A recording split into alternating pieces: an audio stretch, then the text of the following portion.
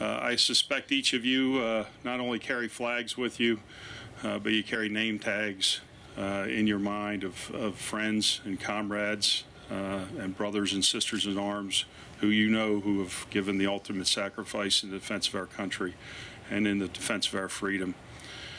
I'd also tell you that you carry with you today, like you do every day, the responsibility to honor those that have gone before us with your professional, your disciplined, and your selfless service and sacrifice to our country and to our freedom.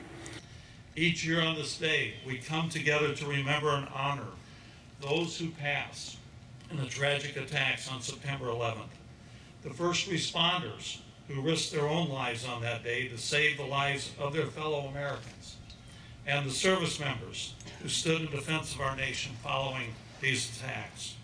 I think it's important to remember that the attacks of September 11th, high-scale, high-profile attacks intended to terrorize our entire nation, I think it's important for us to remember that they ultimately failed. We did not retreat in fear and terror. We as a nation responded with resolve.